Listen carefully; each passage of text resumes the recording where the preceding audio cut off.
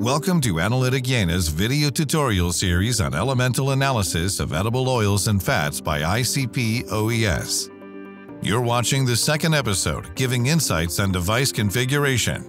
Make sure to check out the other episodes as well on our Analytik Jena YouTube channel. Before we begin the measurement, let's take a closer look at the instrument configuration for measuring oils from organic dilution. Let's start with the sample introduction system of the ICP-OES, which is in this case adapted for oil analysis. For this type of application, it is important that the torch is equipped with an injector with a small inner diameter of 1 mm. We recommend a double-pass cyclonic spray chamber, which is ideal to control the sample aspiration of oils and organic samples into the plasma. For the analysis of highly viscous oils, we use a 1 ml per minute microconcentric nebulizer. For lower viscosity oils, we can also use a 0.4 ml per minute nebulizer. The pump tubing material needs to be resistant against the solvent that is used for the sample preparation. A good resistance against most common solvents is provided by either Solvent Flex or Viton.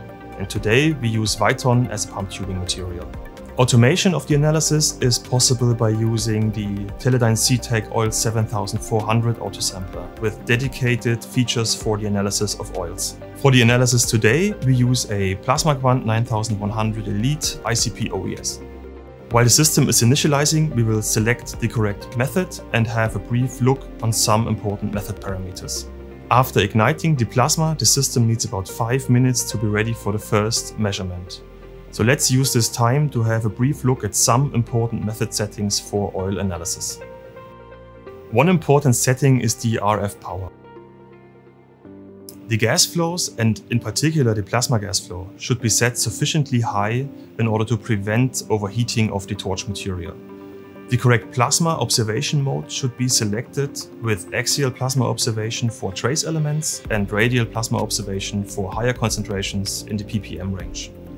In oil analysis, it is advised to increase the auxiliary gas flow to increase the distance between injector tip and hot plasma zone as far as possible to avoid any carbon deposition on the tip of the injector. In addition, the nebulizer gas flow as well as the pump rate are set lower in comparison to a standard aqueous method. We do it to reduce the aspiration of organic sample material into the plasma. Pump rate as well as the nebulizer gas flow depend on the used nebulizer type.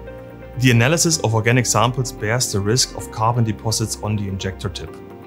There are two possibilities to prevent these effects.